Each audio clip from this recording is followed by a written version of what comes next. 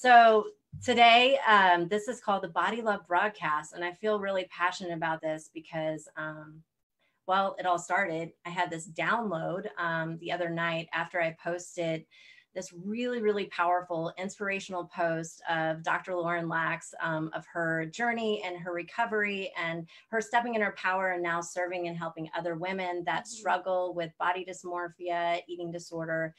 And I've spoken to Hannah LeBrun. She actually works for our company, and she's been through our programs, and she shared her story of overcoming binge eating in less than 3 days after coming through our training. And we just talked a lot about it. And I've also spoken to so many women from my past and women that I love that are now really empowered around their body.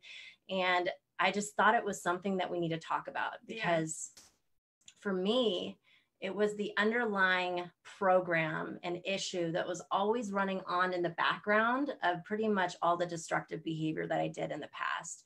And so I know that for my journey was super isolating. And I know that you said it as well, feeling isolated and that nobody else knew what you're going through. And that's a really scary and very sad place to be. And so my hope by doing this is bringing awareness to it. It's also empowering through the stories of success, sharing our knowledge and our wisdom around it, and helping us all to create a healthy way that we show up as women, way that we stand in our power and accept ourselves, every single itch of our body, every single thing about us, all the quirkiness and all the strange things. We're all beautiful we're all beautiful snowflakes.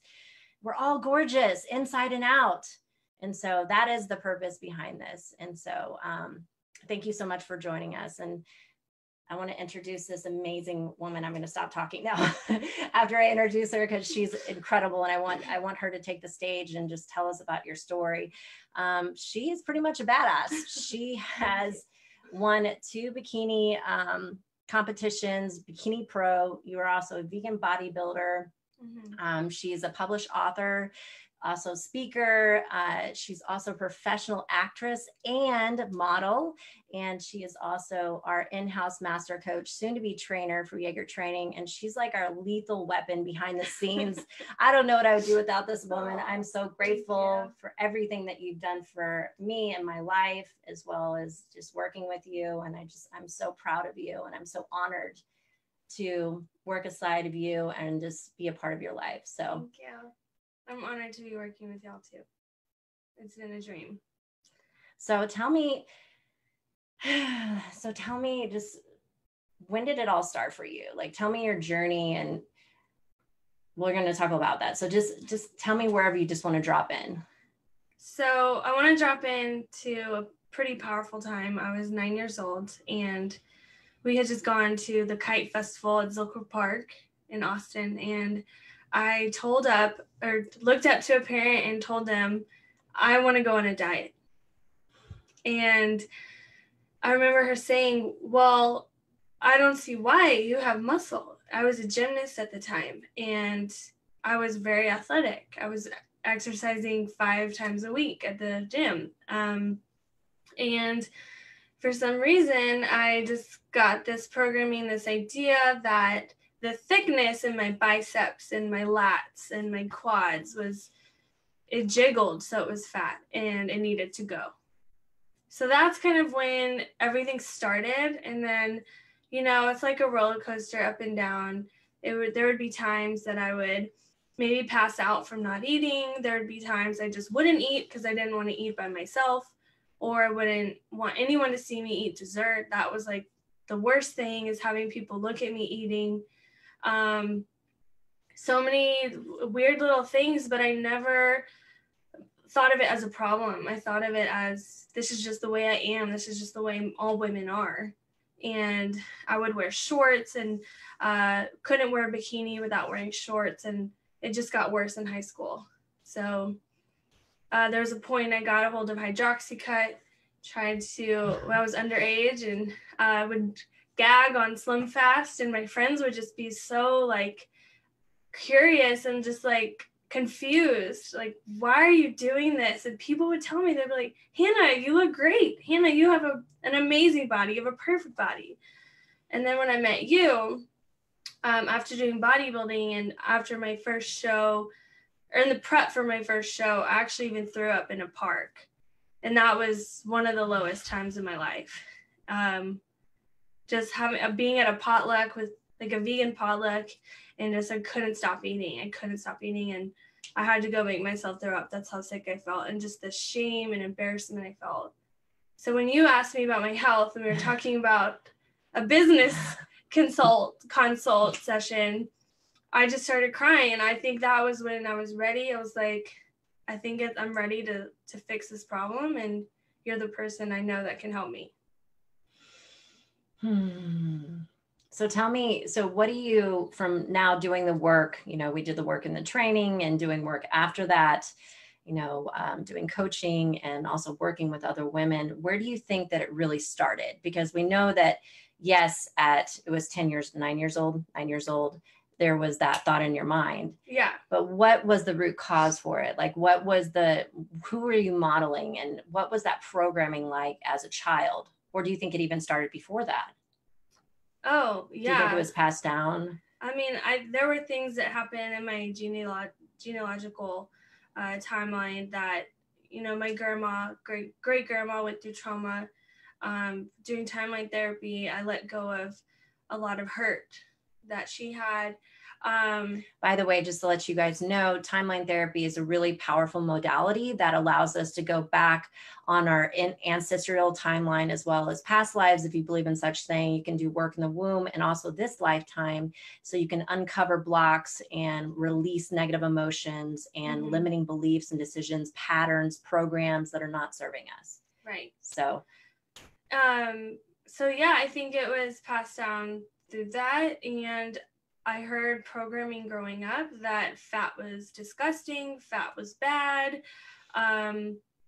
Just seeing all the images in the media were like stick thin women or very lean women. And to me, as an athlete, as a gymnast, competing, I kind of, you know, I would see those images of women and compare myself. And I would think, why am I short and like,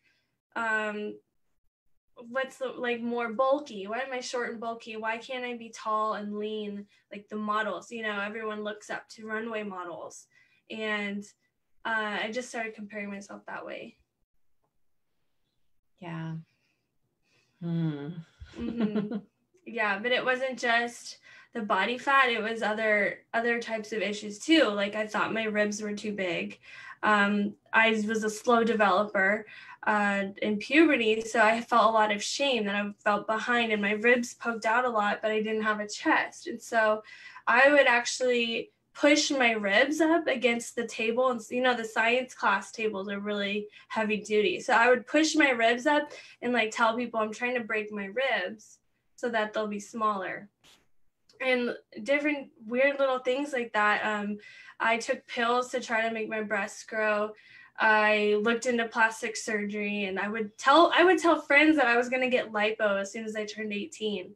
And like, I'm the heaviest I've ever weighed right now. So if you can imagine. What was your weight back then? Oh, I mean, when I was on stage, I was 113 pounds at my leanest. And how tall are you? 5'3". Wow. Yeah. Before that, I was like 120, 125, and I would always hover around there. Now I'm around 130. Yeah. And you're so beautiful. Thank you. I feel beautiful now. Yeah. I remember the same thing for me. I modeled after models. And so I used to have these runway model pictures of women, you know, all over my walls, and also MTV models and singers and stuff like that. And I would get this idea of what was perfection. And then anything that was not that, which of course our bodies are all unique. And so anything that wasn't exactly that, then I would pick apart literally down to the minute details, whether it be the hands, the feet, the wrist size, the knees, the way they're shaped, the muscles, like my calves were never right. I remember wearing shoes that were too small for me because I was embarrassed of my feet. And I used to think my feet were ugly, and I was embarrassed too. I thought my feet were too big. Yes. Yes. And I would always cover up my ears. I still do. I cover up my ears because I thought they were like these huge elf ears. And yeah, I mean, the list would go on of like certain imperfections that I'd find that wasn't this perfect model gorgeousness. And I would pick myself apart. Yeah. Yeah. That reminds me, my sister would take me shopping for pants.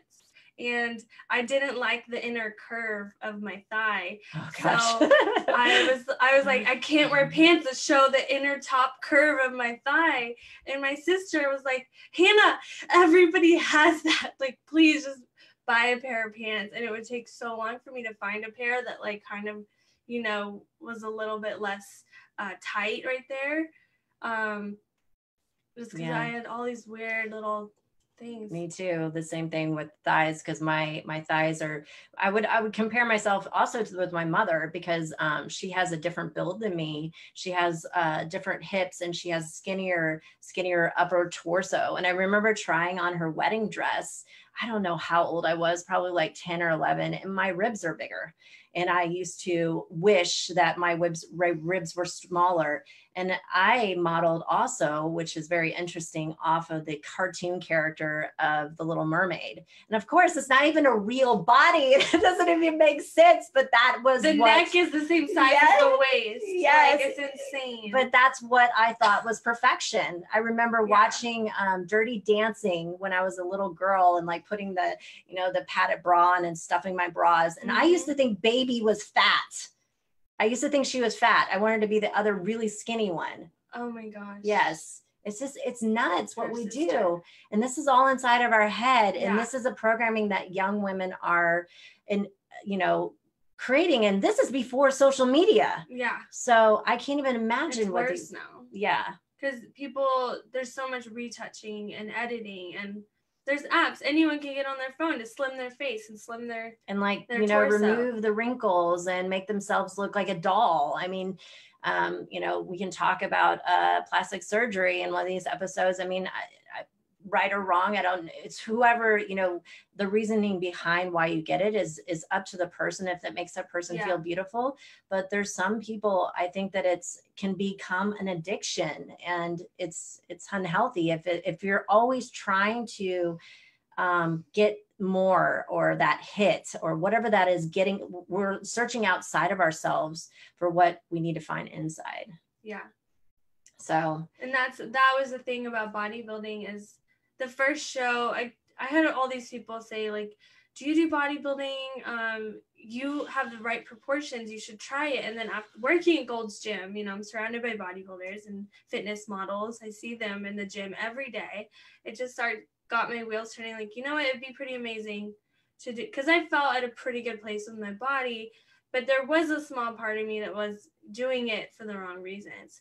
And then my second show was definitely not for the right reasons. I wanted to get a free trip to Brazil. I wanted to lose the weight I gained during Christmas, which was really like 4 pounds. But I remember, like, right before I met you, I went to the gym like before Christmas, and I just saw my reflection in the mirror, and I just started crying. Like, I couldn't work out because every time I saw a mirror, I started crying, because I was like, oh my, I gained like 5 pounds after my show, which is totally normal. And for me, it looked like 30. Oh yeah. And I just was like, oh my God, I ruined 4.5 months of hard work. I ruined it in a month.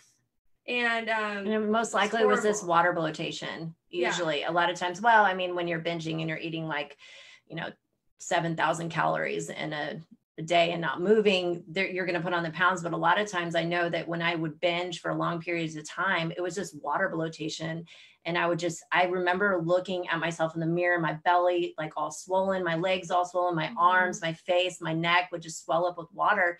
It was also the abuse that I was doing to myself. And I would just be like, you're so fucking disgusting. And I would just like cry and just lock myself away. And then I would take a whole bunch of stimulants, and then I would go work out until my heart was beating out of my chest, when I was taking like tons of Adderall and sometimes cocaine and sometimes meth, whatever I could get to get slim again.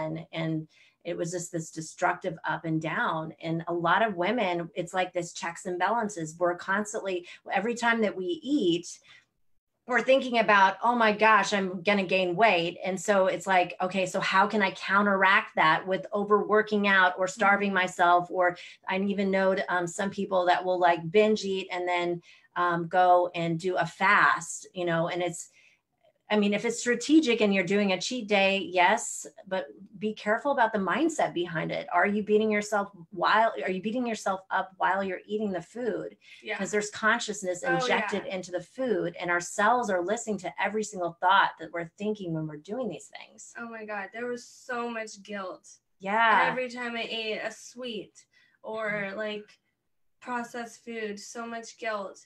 I should say though too that my binging actually, it didn't start until like after my second show, and I was already enrolled in the course.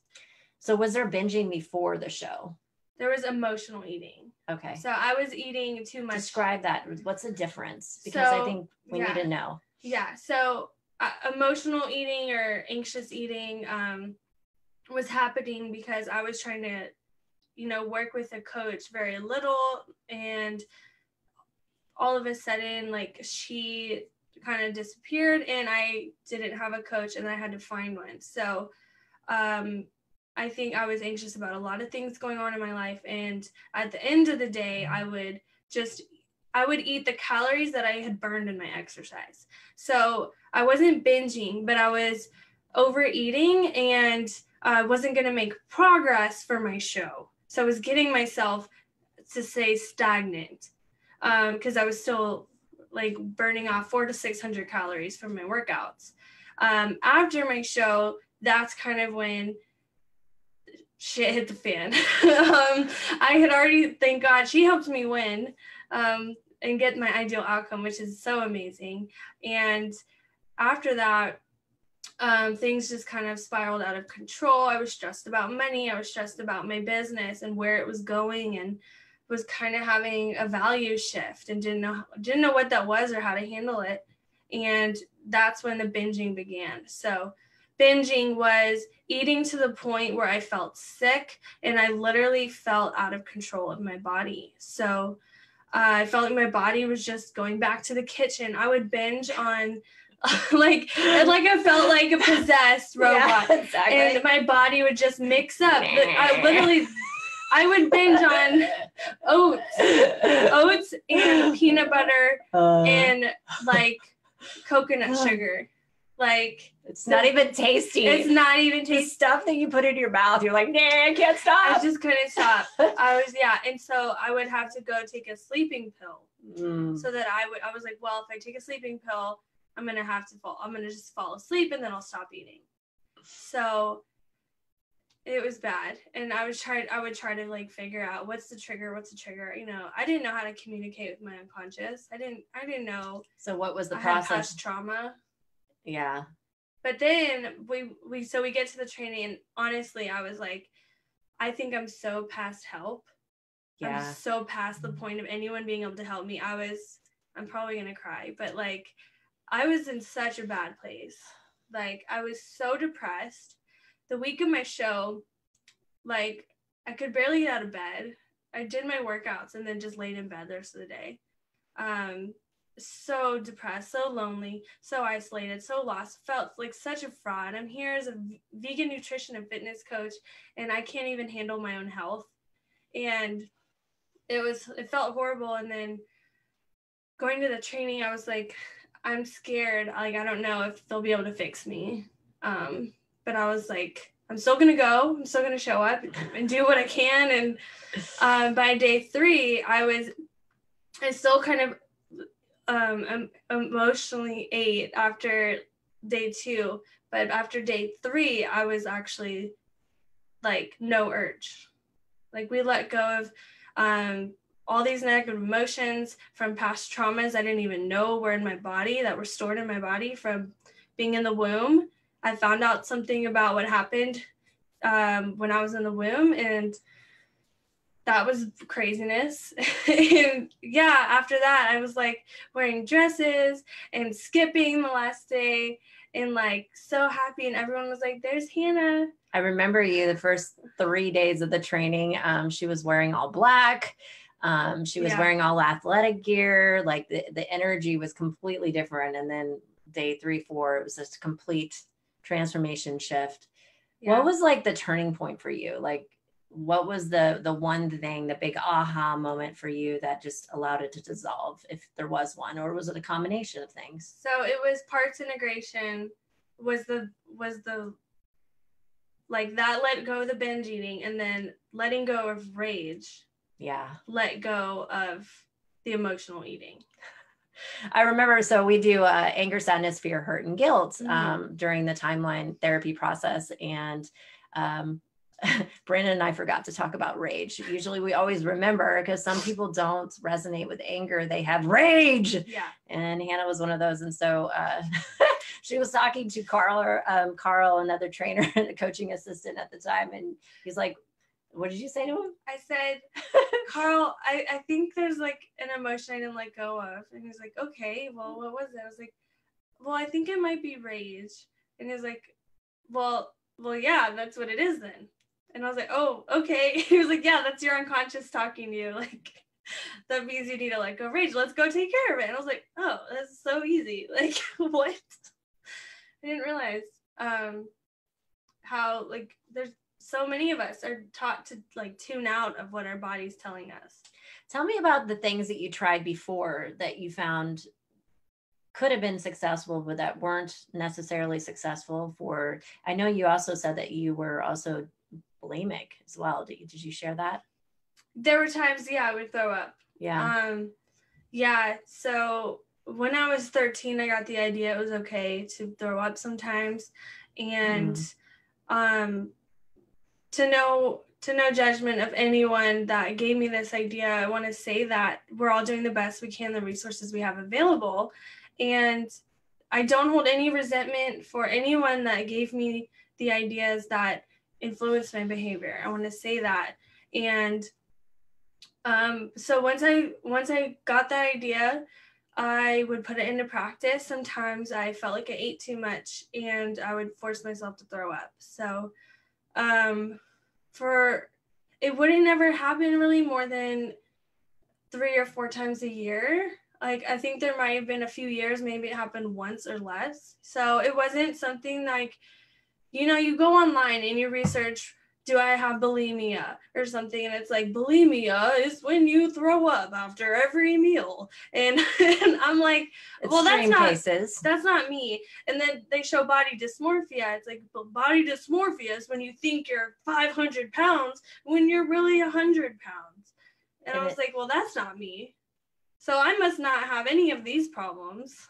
And that's the sad thing. I mean, again, let's stay away from labeling, the behavior. And it's still, if you're picking yourself apart, if you feel like you're fat and you are weighing a beautiful 130 or weighing a beautiful 160 that I weigh right now, there's something there to investigate. And if you feel the need to throw up after you eat too much, there's something there to investigate, whether you're doing it all the time or or every 3 months. Yeah, there's something there that could be a huge breakthrough. Yeah. Because it's not loving you for who you are. Right. Right. And it's having shame when you're consuming food, and you can't have negative emotions when you're trying to nourish your body. Same thing when you exercise. If you're doing something that's going to benefit your health, feeling negative emotions is going to counteract that, whether you like it or not. I know. I mean, working out for me was purely out of survival. I mean, it wasn't coming from a place of, oh, I want to be healthy. It was coming because I want to look a certain way. And if I don't look a certain way, then I am not worthy. Like, I literally punish yourself. Exactly. I decided somewhere in my life that anything that isn't perfection is disgusting and scary, and nobody's going to want me and nobody's going to love me. And so that was the only thing that I could hold on to create my self-worth. And then when anything that was outside of that was dangerous, and it was it was literally it was literally like, if I didn't have it, I might as well be dead for me. And so that was the source of a lot of my pain. It's crazy. Yeah. The things like women go through. I was at a meeting in LA, and we were talking about having shame towards our bodies and like our body dysmorphia. And they're just asking, has anyone ever felt any feelings like that? And like there were 2 men, there were like 5 women. The men didn't know what it meant. No, there are some men that suffer with it, though. There are, but when you like poll a large group, a lot of them don't understand. And all the women were like, all of them raised their hand. Yes. Hell yes, I felt that. Hell yes, I felt inadequate or shame about my body or appearance. And it's just crazy. We need to change it. Well, it's sex porn that we see. And porn, I mean, like there's this a lot of it in our face all the time. You see commercials and all the TVs, and Hollywood isn't, I mean, and again, it's everything. It's like looking at it from all sides of it. Though there's a lot of marketing, everybody knows sex sells. And so women are objectified. And I say that in a loose way, because I mean, for many, many years, I made a lot of money off of it, and I enjoyed it. And I loved people telling me that I was beautiful and that I was sexy and I was hot. And I got a lot. I still have vanity. I think a lot of women do. I don't know anybody that doesn't have some level of vanity. Though as women, I feel like it is so ingrained in our culture, and even more because the way of power in most cultures, because it was a patriarchal society, women had to use their bodies to manipulate, to get power a lot of times, and objectify themselves in order to have a say. I mean, it's the oldest gig that there is being a sex worker or courtesan, or and so that is like passed down. And then we have the modern day version of it, which is the modeling and stuff like that. And of course, there's empowerment in all areas of life. I want to, give that, talk about that right now. I mean, there are women that are doing sex working now that are empowered by it. There's strippers out there that are empowered by it. There was a time in my life that I was empowered by it. It's just when it becomes something that you need in order to feel validated in your existence. That was what it was for me. I needed to feel perfect and to be idolized and to feel beautiful and sexy and perfect, to validate my existence as a human being. And we're not just our bodies. Our bodies are a beautiful vessel. They're a gift from the divine. Yeah. But we are so much more than that. Yeah. And it becomes a dangerous game. Yes, it does. Because then what happens if a man rejects you? Yeah. It crushes you. It crushes you. I would feel so crushed if someone wasn't attracted to me. Like, yeah. Do you want to talk about our partners? Oh, okay. What we do, or you want to? Or how we project onto our partners. Oh, yeah. So because it affects men too. It affects men too. So one of the things I would do in all my relationships and my present relationship is that, because of this perfectionism that I had for myself and how I was beating myself up because I didn't look a certain way and I didn't feel good enough, and the feedback loop. So then I would project my energy on my partner. So every time I would get in a relationship, in the beginning, I had these like rosy goggles of what the perfect man was. And I would see that person for that.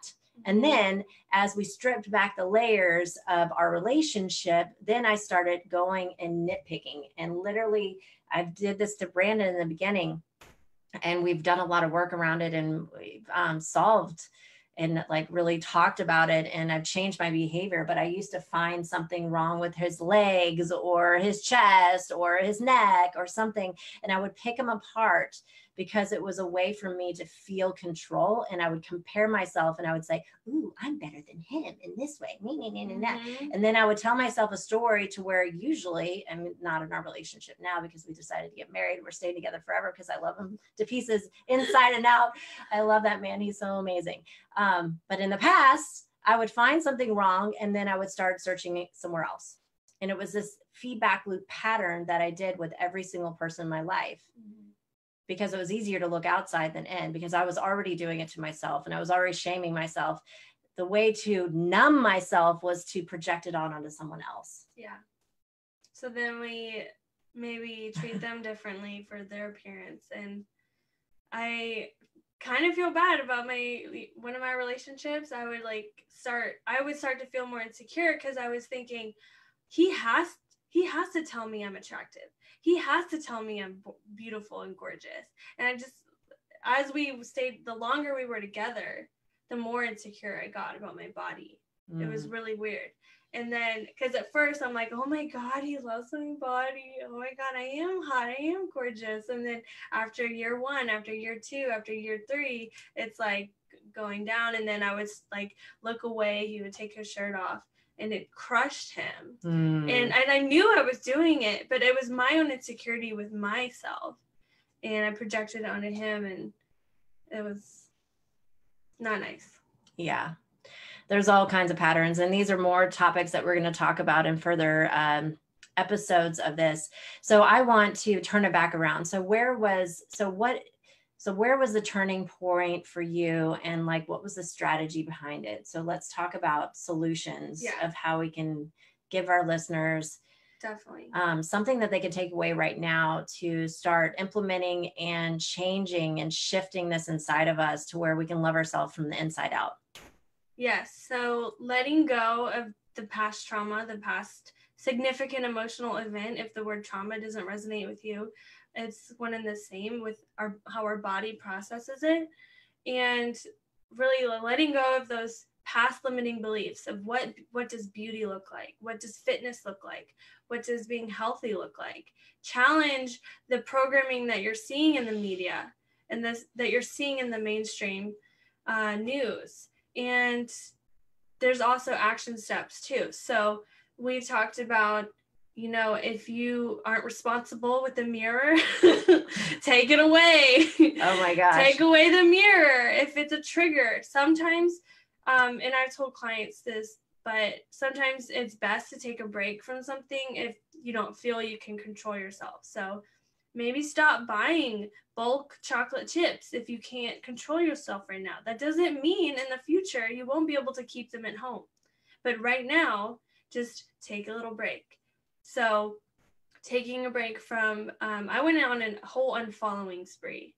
So when I decided I didn't want to do bodybuilding anymore, I started unfollowing all those competitors. And you have to be relentless and unabashedly, focus on what are the thoughts going on in your head and how can you be more in control of those? And that's by what you see, the pictures you see. So unfollow the things that, aren't healthy programming for you. Unfollow diet culture. If that's not something if you want to get a healthier relationship with food, stop following the things that are like, you can't eat this, you can't eat that. This has 20 calories. It's feeding the monster. Right. Stop feeding the monster. And maybe get a coach. If you've never done this before, I found her. Thank God. She changed my life. And who knows where I'd be if I hadn't met her, because I was in such a dark place. And hypnosis, so affirmations, looking at mirror work is one tool, looking at yourself in the mirror. And I could go on and on, but really just focusing on yourself, your relationship with yourself, doing your makeup if that makes you feel good, doing the things that make you feel good. Like I found I love to do yoga and I love to do different kinds of exercise besides weightlifting. And I was noticing that when I would weightlift, I felt like I was taking out my anger on the weights and I was just overdoing it. So I'm kind of, going easy on that, and I'm letting go of my idea of what it means to be strong, what it means to be fit. Anything else? Watch your language, watch how you're talking about other people, watch how you're talking about yourself. So when someone gives you a compliment, say thank you. I appreciate it. Don't talk bad about yourself. Don't say, oh, I look fat in this. Or someone compliments your hair and you're like, oh, it looks horrible today. Say thank you. Like, remember, your unconscious mind is always listening. So you want to be kind to it. And she reminds me of that too. When I say something negative, she's like, be nice to your unconscious mind. Thank you, unconscious mind. Thank you. Your unconscious mind is the intelligence of your body, by the way. So she is listening. Mm-hmm. So she's listening to every word that you say. I know that when we first moved to Austin, I purposely didn't have a mirror because it was, I mean, by the way, this whole thing has happened. This whole broadcast has happened because I feel like I finally got over my body image issues. Woo! Finally, after so many years, even after I did the training, it wasn't something that I was really focused on. I had some other stuff I needed to work through, but there was still that underlying pattern that was still plaguing me. And I found myself, still binging sometimes. And I still had negative self-talk, and I was afraid to wear bathing suits, and I didn't like to get on camera, all the things. Yeah. And oh my gosh. And if it wasn't my physical body, then it had to do with something with my face, like, my nose is funny this way. Or, I would say I was getting a nose job. Yeah. It's crazy because it's always something. Oh, I looked into getting my gums lasered off. I looked into getting because I have a droopy eye, which most everyone has uneven eyes. We always have our good side and our bad side that we don't like to let people see. I have a dog scar. Thought about getting taken care of. I don't know. Yeah, and it's funny because even if you did get it fixed, then it would be something else, Right. So it's just interesting. The mirror detox was tremendous for me because we went, I don't know how long, I decided not to have a mirror. I had a mirror to, brush my teeth and stuff like that, but it wasn't a full body mirror. And it really helped me like pause a bit of just noticing, like, I almost felt like withdrawals in the beginning. And I would like find myself, oh my gosh, every time I would go somewhere and it was in public, then I would like excuse myself to go to the bathroom. So I could go to the bathroom and check myself out. I'm like, or like either it was like, oh, I look so hot, or it's, oh, you look like shit. Yeah. It was like always the extreme. Yeah, the extreme. Either extreme vanity or extreme shame. Mm-hmm.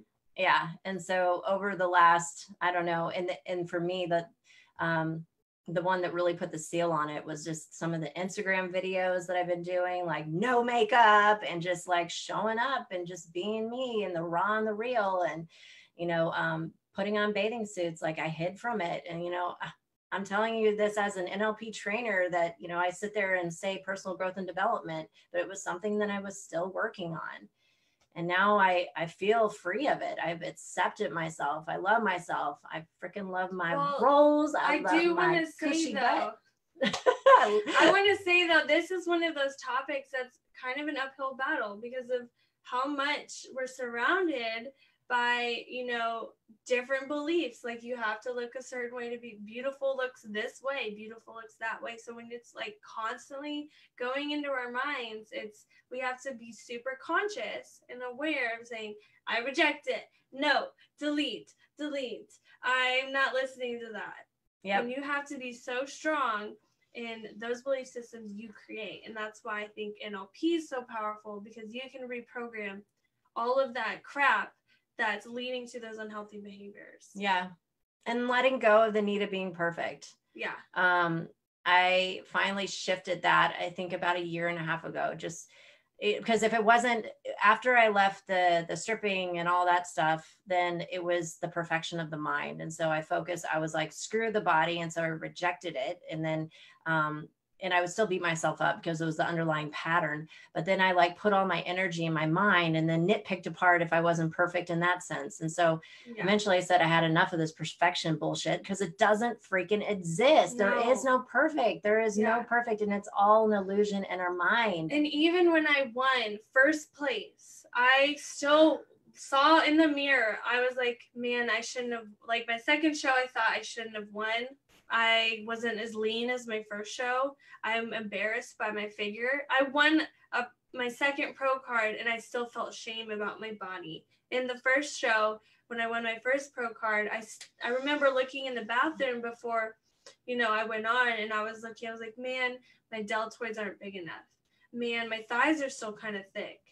Like, I won the show, and I was told, not just that, but I was told by the judges, you are the new standard for this sport. Wow. Like, that's an honor.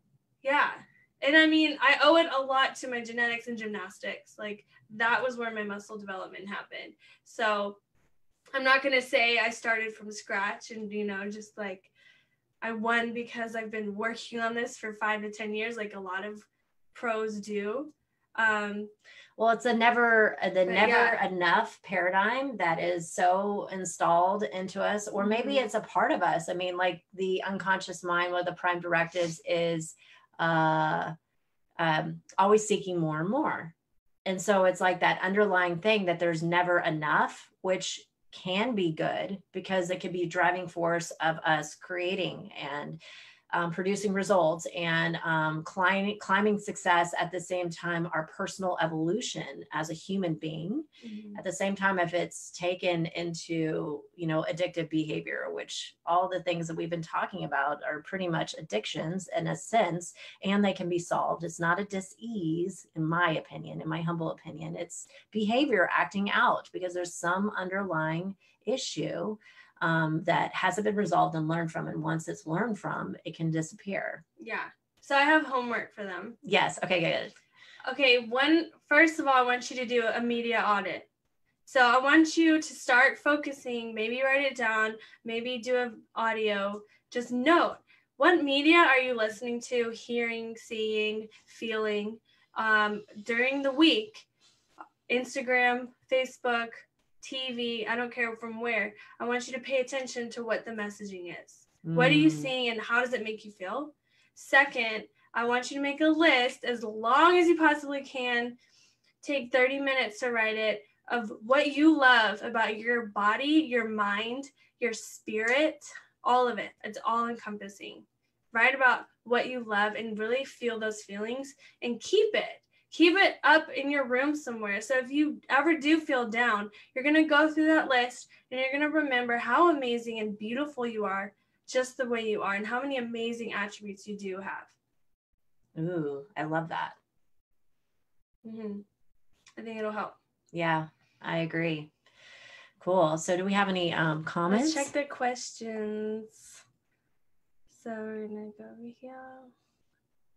We have hi ladies. This is awesome. Hi ladies. So it doesn't look like we have questions. So if you're watching the replay, how do we get back to Zoom? Zoom in over here. Wait. Again? Do it again. Where'd it go? Click there. Oh, there we are. If you're ever watching the replay, go ahead, put your questions, or if you come back to this video, put your questions and we'll answer them for you. Yes.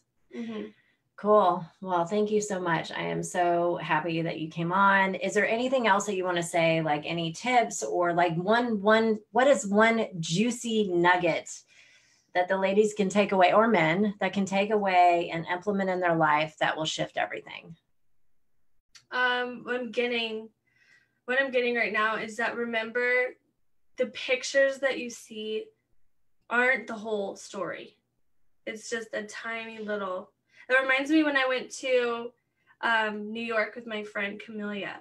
We went to we went to the Statue of Liberty and we were walking around, and or maybe it was before that. I don't know. There was a part we were looking at New York and we couldn't see the buildings because it's all linear. So we could only see the first few. I'm like, where is New York? What the heck? How are there all these buildings? Like, why can't we see them? And then we walk a few miles, and then we get to where we're headed, and then we ended up at Rockefeller Center at one point, and then you can see the sea of buildings stretching so far. And that's what I want you to think of when you see pictures on Instagram or pictures in the media. You're getting one tiny, tiny piece of what really went on to that photo what really went on in the behind the scenes, because there were so many times that like people thought my life was amazing and I had the perfect body in those stage shots. They didn't know that I was depressed. They didn't know that I wasn't having my cycle. They didn't know that I wasn't eating or eating healthy and thinking healthy thoughts, and I wasn't happy. There's so much that goes on, and it's so easy like that to make edits. So just remember that everything is not what you think it is. Yeah. And those photos, those women may not be happy. Or it could be, they could be happy. Who knows? Yeah. They could be super confident and feeling amazing, and they could not be happy too. But 15 to 20 hours of exercise a week is what I was doing. Yeah. 15 to 20. And that doesn't include the time I spent meal prepping or posing practice. That's 30 hours a week I dedicated to win and to get that look. And it's temporary. Like, it's meant to be a peak, like a day. That's why they call it peak week. And then you want to time everything so you're stepping on stage at your leanest and most dry cut. So it's not healthy, it's not sustainable, and for 99% of people, and that shouldn't be a goal people try to attain. Be the best, most healthy version of you. Mm-hmm. Long term, I mean. Long term. Yeah. Cool. Well, thank you so much. I'm so honored to have you on. And this is going to be more of this. I had a whole bunch of just downloads of different ideas and topics that I want to talk about with you specifically. So this is going to be an ongoing thing. So please comment if you have any ideas or anything specifically you want to hear about. We would love to riff about it. And I'm going to have on a whole bunch of other experts who have really overcome this story and have become empowered and that have healed from their journey. And so we're going to keep it going. So thank you so much. I appreciate everybody joining you. Love you all. Thank you. Thank you for listening. Bye-bye. Bye.